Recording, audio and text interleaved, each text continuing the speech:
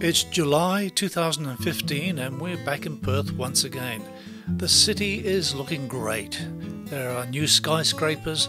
Obviously the mining boom has paid off and made Western Australia very prosperous. London Court and the downtown city area look very much the same, except the population has reached the 2 million mark. Kings Park is as beautiful as ever. The eternal flame is still burning eternally, and the war memorial still has its majestic post over the Swan River. People continue sitting in the sun and walking around the gardens admiring the views of the city.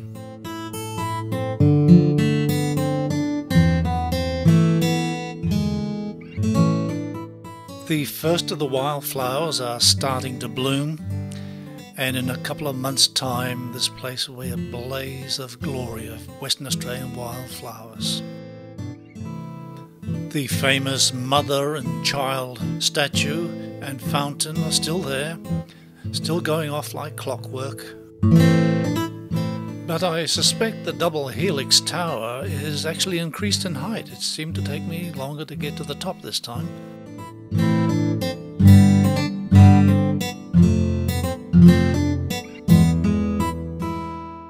We took an hour's drive south of Perth to visit Mandurah and enjoyed a canal and dolphin watching cruise.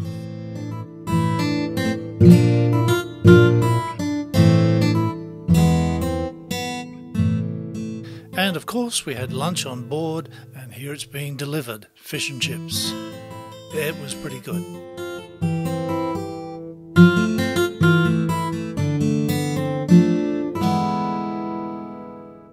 These canal-side mansions are magnificent and an indication as to the prosperity of Western Australia.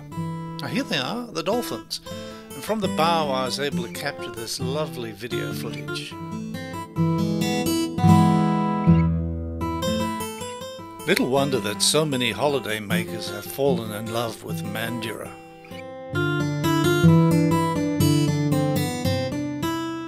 The Perth dining scene has come a long way. We gave ourselves a treat by visiting Leederville and travelled between 3 restaurants in a trishaw of all things. Malaysian starters at Ria and a quick pedal down the hill to the very trendy Kitch. The sign is not exaggerating when it says the food is amazing.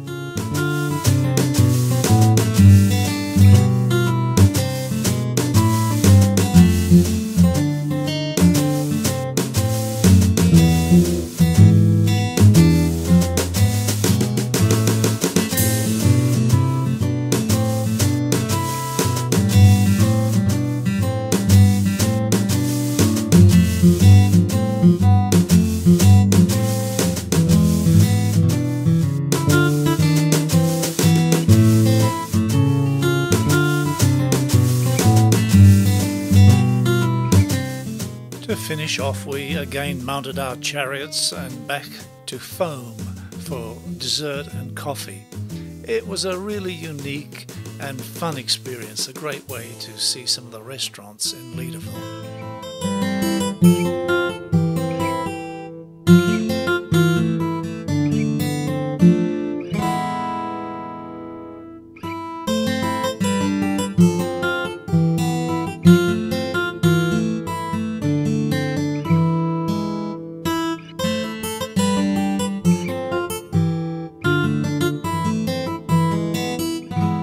Before catching our flight home, we spent an hour in the beautiful Queen's Gardens and finally said farewell to the most remote city in the world.